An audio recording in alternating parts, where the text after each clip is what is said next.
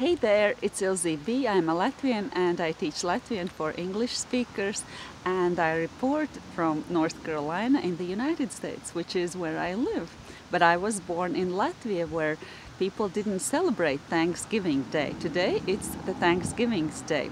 But I took a walk because it's nice and fresh and crisp outside, although it's not very warm today. And today I'd like to teach you how to say Thanksgiving Day in Latvian, and that is Pateicības diena. Once more, Pateicības diena. There are two words, pateicības and diena. Pateicība means thankfulness and diena means a day. But if I wanted to say I am thankful, that would be es esmu pateicīga. I'll repeat it. I would say es esmu pateicīga. But if I were a male, then I would say es esmu pateicīgs. Once more, es esmu pateicīgs. Did you notice the change in the ending from pateicīga to pateicīgs?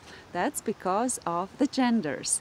Pateicīga is appropriate for females and pateicīgs is appropriate for males. And today I am thankful for all this community, for you who is following me, and I am thankful if you wrote me a letter or gave me a comment, because they help me to make these videos.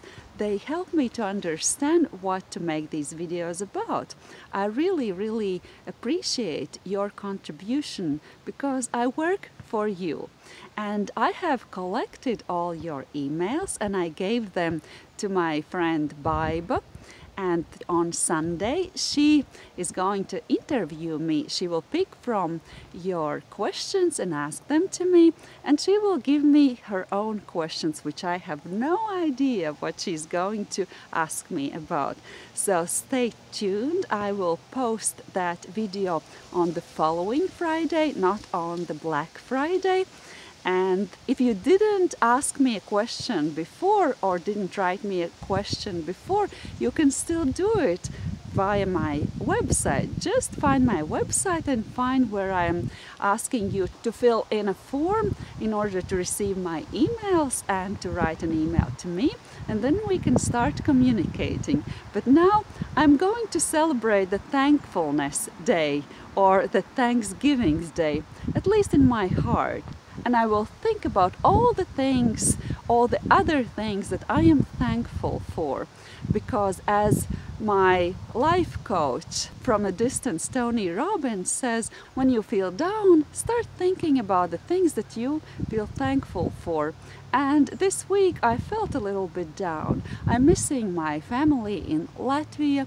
I'm thinking about all the other things that I miss from Latvia that's not quite ideal in my life, and I think we all get those feelings. So maybe today or whenever you see this video, and if you have similar feelings, just think about what I said, because I believe that we are all interconnected, and one thought comes through the heart of one person, then it goes to another person who needs it. So I guess that's it from me today on the Thanksgiving Day.